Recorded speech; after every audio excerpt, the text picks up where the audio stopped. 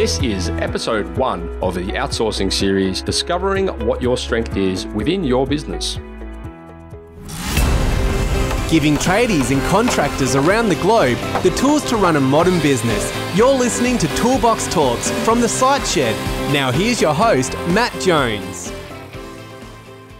So welcome to Toolbox Talks on the Site Shed, and today I'm joined by two very special guests and a couple that I've been extremely looking forward to having on the show, Warrick and Michaela from the Tradies Business Show. Welcome, folks. G'day. Pressure now to perform. It's a bit funny being at this end of the interview. Matt, I have to say. I tell you what was really funny. Actually, we when we interview people, one of the last questions I asked them is, "Oh, who would you like to see on the show?" And when I interviewed Clinton from TradiePad, who you guys know, Clinton turned around and said, "Oh, I'd like to see Matt Jones on the show." I was like, "Oh, okay." So I didn't really expect that curveball to come at me. So in order for me to appear on my own show, he had to interview me. So that's kind of funny. That'll be coming out in weeks to come. Cool. But, so you actually did it, mate. I did it. Yeah. So nice work. Jury's out on how it went, but we'll let the audience be the judge of that one. Yeah. The downloads, I'll tell you, mate. Don't worry. Yeah, that's right. Yeah. So, firstly, I'd just like to say great work, guys, on the podcast. And for anyone that is listening to this podcast and hasn't heard yours, I would thoroughly encourage them to head across to Tradies Business Show in iTunes or Stitcher. It's a brilliant business show, and I listen to it all the time, get a lot out of it. So, good job on that, guys. It's really going really well. Thanks, Matt. We just we just turn up, have fun, and I was going to say we make magic together, but that sounds a little bit inappropriate. we better clarify we are not together in any other type of relationship. Just podcasting. And people do ask us all the time, but no, it's we don't create magic except on the show. Yes, yeah. That's it. We do have a lot of tiffs about stuff. We do. And we quite enjoy them. We are actually trying to find more things we disagree about because we know our audience love it. So we're trying. Nothing like a bit of conflict, eh? Yeah, I was going to say nothing like a good punch up on air. Yeah, good. So look, I've invited you guys on the show today because I know you guys were both operating a business formerly, which was Tradies VA, which specialised in outsourcing for tradies, and that's obviously quite a big topic. So in this short series, we're going to put together with you guys, we're going to cover off on three main areas of outsourcing. Firstly, we're going to talk about discovering what your strength in business is, and then we're going to talk about developing processes that can replace you, and then we're going to talk about building a power remote team. So obviously, outsourcing is a massive topic. You know, why have we decided to speak about these three topics specifically, folks? Well, I guess for me, it's a big passion area for me is outsourcing and productivity. And that can really be achieved for this market quite easily. And I think there's this perception that's really hard to let go and they don't know my business like I do. And I'm on the road all day. You know, how can I have people that don't sit in an office or I've never met actually help me run my business? Right. So there's this concept around that it's so hard to do and that it's going to take them so much time to train someone. And unless they're sitting with me or can answer my phone in my office, it's never going to work. Mm-hmm. And with technology now, which I know on your show, you talk a lot about cloud technology and being on so mobile now that there's so many more benefits to being able to outsource rather than actually, employing someone and having all those headaches and having an office and all that. So I think this is going to be a big trend this year in that a lot of businesses now that they're working mobile and they've got the technology side of it, they're going to be able to look at other ways that they can save some costs and outsourcing, whether that's local or overseas or just using more contractors generally in their business can really save them a lot of time and money. Excellent. So it's something we're on a mission to dispel the myth of that it's difficult and, no one will ever know my business like I do. So we're all about changing the perception out there. Okay, that's great. So why don't we just dive into the first episode here? What we're going to talk about now is discovering what your strength is within your own business. Now, I know, Warrick, within your coaching business, I'm sure you would have a lot of exposure to people trying to be everything to everyone. Let's talk about the role of, learning what your strengths are within your business. Yeah, and it's something that, as Michaela was just talking about, outsourcing and the importance of it, I was standing here thinking, and you know what, tradies and business owners, you can't do it all. You just can't physically do it all. So obviously, when you're going to choose what do I do, what do I retain or take on, is, as you say, Matt, work out your strengths. And I think predominantly what I've seen with business owners, the best thing or the best use of their time and the most bang for buck return on their time investment is generally in business development. And that probably falls into a couple of different categories. Most people, when you say business development, they think marketing and sales. And look, in the early stages of a business, and I'm talking, 5 years or less, or certainly in the early stages of the growth path, the person who is most passionate about the business, who is the best one to be speaking to alliances and potential customers, is generally the business owner. And I see too many business owners try and outsource the sales and the customer attraction stuff too early in their life cycle. And, to get a good salesperson on, it's going to cost you a lot of money for a really good one. And then you're giving up that profit basically for yourself. It's funny though, isn't it? I mean, I have a client based down in Melbourne. They're a building company, and they've got now especially they've got a relatively decently sized operation. And the turning point for them within their business was when the director actually made the decision that he was not going to be the CEO. He wanted to be out there on the tools with the guys and actually running the projects. Yep.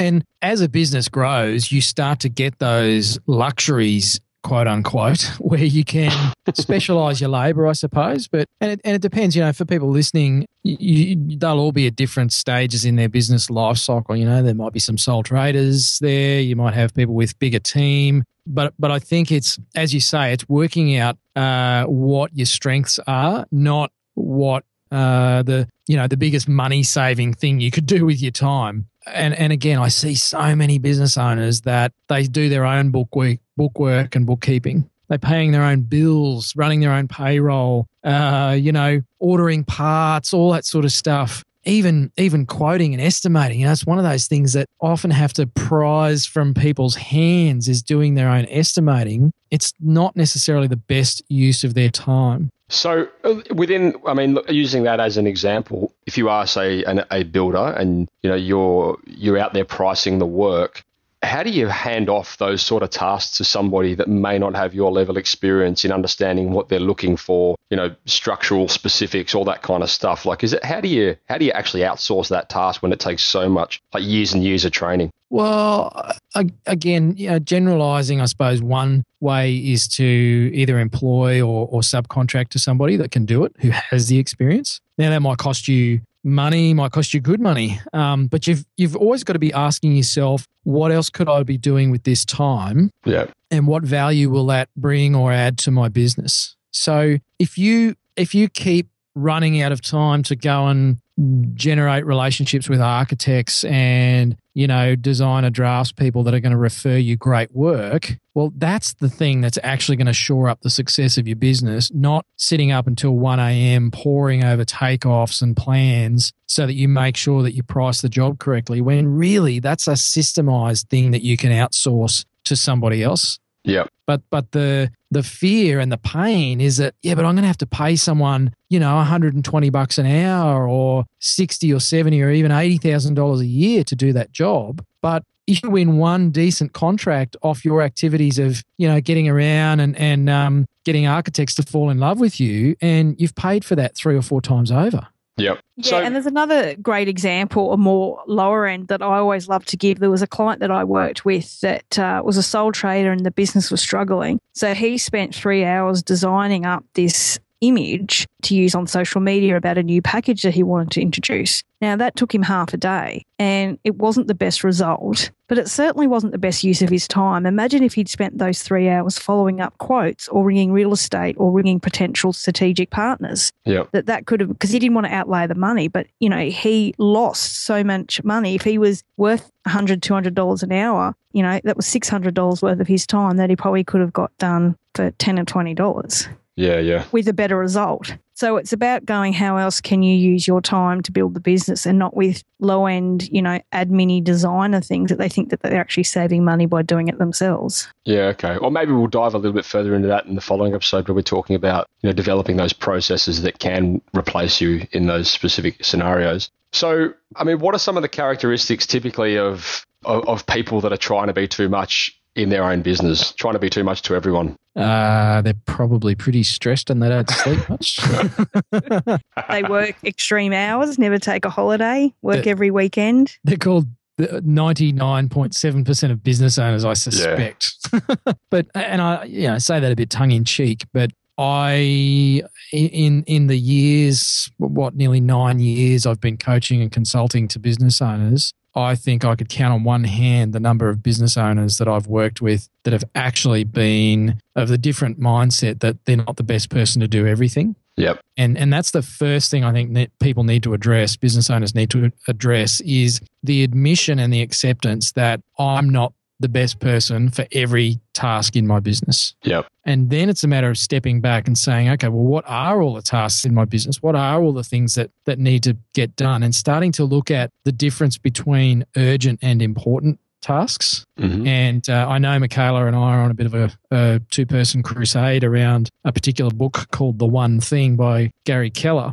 By the way, I downloaded that after speaking to you last week. Not a convert. It's on my iPad. It's next in queue. You know what? We get no Amazon affiliate fees for that book recommendation. I think we should hit Gary Keller up. But there's this distinction between urgent and important, and too many people get sucked into just doing urgent things all the time and not taking the time to step back and say, okay, what are all the important stuff, all the important tasks in my business that if I get them done and implemented are going to make other stuff less consequential. You think about, you put time into business development or planning or, marketing activities that attract some bigger, better contracts. The extra money you make from that, you can go and pay people to do all the other crap. Yep. I suppose that kind of ties into the where I was leading with the next question is sort of how would you discover those strengths? Is it literally a case of just writing down all the things that you do and then trying to ascertain which ones are considered urgent and critical and which ones are important? Well, yeah, and I guess it's looking at you as a business owner. There may be some things that you don't like necessarily doing that you do need to do as a business owner, but there's also some things that you think you should be doing, but really you shouldn't. Yeah. And so it's about what are you focusing on those activities that are going to be revenue generating and trying to outsource or delegate the rest. So it's not necessarily just what you like doing, because you may love doing accounts. Let's hypothetically say, probably none out there, but that doesn't mean that's the best of the time. I've had people say that. Yeah. I've had business owners that say, but I really like doing my own accounts. Jesus. I don't care. Stop doing it. Yeah. It's not necessarily what you like, it's what you should be doing that's going to grow the business and create more revenue and get to your long-term goals. So really that's the main thing, is starting out and then looking at everything else that you do. And what can be really eye-opening is actually trying to measure your time that you do all week and, actually going down to 15-minute increments or even an hour and just saying where your time goes every day. And I think you'd be shocked at how much time is really wasted that could be delegated or outsourced. So it's really identifying the important tasks, because you know what, the urgent stuff's always going to get done because it's urgent, but the important stuff always gets pushed back. So we're trying to promote this thing of doing the important stuff first and getting the urgent done, by the time it needs to be done. Yeah, okay. That's a good little framework there. Get the important stuff done first. Urgent stuff can be outsourced. And another way that you could look at that is also what I like to do with people is when you have a review of all of the stuff that you do in your week or your month as a business owner, every time you pick something up, think about the hourly rate that you would pay someone to do that task, right? Mm-hmm. So if we take that bookwork example or bookkeeping, a decent sort of bookkeeper is anywhere between $40 and $60 an hour, I guess, there or thereabouts. So as a business owner, you don't want to be touching things that are less than the desired hourly rate that you'd like to be making. And when I quiz business owners about this and say, okay, so how much do you want to make in a year from your business? Perfect world. Usually the number's pretty sizable. All right, well, how many hours a week would you like to work? Oh, well, 30 or 40, some say 20, and just divide the first number by the second number, and you come up with the required hourly rate that a business owner needs to generate. And generally speaking, the number is more than $100 an hour, right? Yeah. It's usually up around $200 or $300 an hour that people really want to be generating for the amount of time they put into their business. So why are you picking up a $45 an hour bookkeeping task for 10 hours a week? How the heck are you ever going to get your income up if that's the sort of work that you're doing? Yep. And when they start to look at the tasks that they're carrying out and the hourly rate of an equivalent person that could do that task instead, that then frees them up to go and work on the $100 or $200 an hour jobs, which is usually business development, forging alliances, coming up with new products, reviewing their pricing, doing a session with me, to work out where the wins are in their business. But and the stuff that we're talking about with you today, figuring out what they can outsource for the rest of their team, so that everybody's being more effective. It seems as well like there's a bit of I don't know. I'm sure you guys would have way more experience in this field than me, but I suppose I notice. People are very happy to outsource certain tasks, but then more reluctant to outsource others. I mean, most people are not really interested in building their own website, so they're happy to outsource that. However, as you said before, a lot of companies still want to hang on to things like invoicing or, reconciling, stuff like that. Is that just a comfort thing that you think? Yeah, look, I definitely think it's a comfort thing. And I think things like getting your website and all that, I mean, if it's not your skill set, like why... a lot of these businesses try and make their own website when it's such a critical driver to their business, but that's a whole nother episode, which I'm sure you would talk about often. But with this, it is a comfort thing, and it's also a cost-effective thing, they think. Often they say, oh, it's just cheaper if I do it, where really when you do the figures, it's not. And it's also, I like doing it and I can do it quicker than somebody else. And so it's that whole mentality of, letting go and the fear of losing control and all those other things that come with it. So it's just a matter of looking at, again, doing the numbers really and seeing where your time is best spent. And usually other people, yes, they're going to cost you money, but they're probably going to do it a lot faster than you can do it anyway, and more efficient, and maybe improve your customer service, which gives you greater sales. So there's more of a long-term look at it as well. Yeah. I mean, that was going to be another question as well. Is it a cost thing? Like, do people think, oh, well, I can't really... Oh, they think they can't afford to put somebody on to do something that's going to cost them $50 an hour, whereas in reality, it's probably costing them a lot more to do it themselves. Yeah, exactly. And the thing that they don't do is, and I see this happen as well, is they have the presence of mind to go out and get a bookkeeper, to stick with that example, but then the time that they get back, they don't reallocate that in the best way possible. So now they've taken on the additional cost of a bookkeeper, and they're not using the 10 hours a week that they got back any better than they were before. It just gets burnt on fluff or firefighting. And so that then becomes the argument that, oh, well, I got a bookkeeper and I'm no better off. Plus I'm paying them more money. I'm still not making any more revenue. Well, that's because you didn't actually allocate your time effectively as you should have. Yeah. Okay. And the other, example I like to give is, for example, having your phone answered. I mean, because I don't want to pay someone to answer my phone, but look at the way that, your phone's always going to get answered professionally. You can, implement an automated sales process, which improves your customer service, which gives you loyal customers. So not looking as actual cost to answer a call, but look at, you want to invest in your customer service and the profile of your business. I mean, that's a big one, isn't it? Phones. Don't get me started. I mean, I know from, back when I was a plumber, if you're out there on the job and your phone's ringing all day, you find it hard to finish tasks, on the site while your phone's ringing. You can't not answer your phone. Yeah, and it's a productivity thing. I mean, imagine if you had no interruptions, you'd get the job done quicker and better. Yeah. Plus, you'd have better customer service at the other end. And there's so many phone answering services out there now that there's really no excuse why you can't implement some kind of phone or customer service outsourcing into a lot of businesses. And again, cloud technology is making that so much easier. But I know that we actually did a podcast episode where we rang 10 tradies, just as an example. We didn't set it up or anything. We thought, let's just do this live and see what happens. Yeah. And only 30% of the calls that we made actually answered the phone and answered it properly, like saying who they were and what their business was. Right. They either didn't answer, went to a terrible voicemail, or just said, hello. Yeah. So, I mean, that first impression is so important now. So, there's these things that can get outsourced now that never used to be able to. So, more than just your accounts and things like that. And, your whole admin processes, your bookkeeping, all that kind of stuff now is quite easily outsourced. Yeah, and this is truly an entirely different topic, but I mean, I imagine that by outsourcing something like your phone service, it would make you a lot more accountable, or it would at least, I mean, the amount of people, I mean, I'm sure you guys deal with this all the time as well, the people that you would call who just either don't return your phone call, won't return your email. It's just mind-boggling for me, like people you're trying to help with business, Yeah, yep. Does my head in.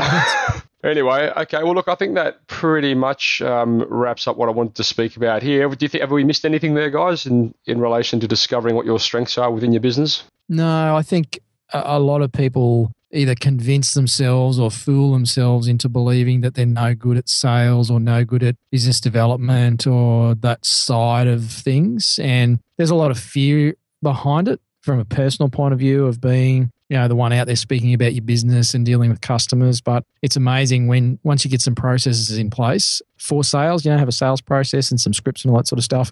Business owners are very passionate about what they do. They believe in their product or service. So they're usually the best person to be talking about it. I imagine as well, as a bit of a wrap up here, if you can, you touched on it, but if you can understand what it's actually going to cost you to perform that task, that might put a bit of perspective on, the pros and cons as to getting somebody else to do it for you. Absolutely. Who could probably do it 10 times better. Yep. And there's also that, keeping the family and partners happy and spending more time with the kids. So there's all that lifestyle costs as well. I think it's important to factor in as well. All right, beautiful. Well, let's wrap this up and we will have you come back for the next episode shortly. Cheers, Matt. Thank you.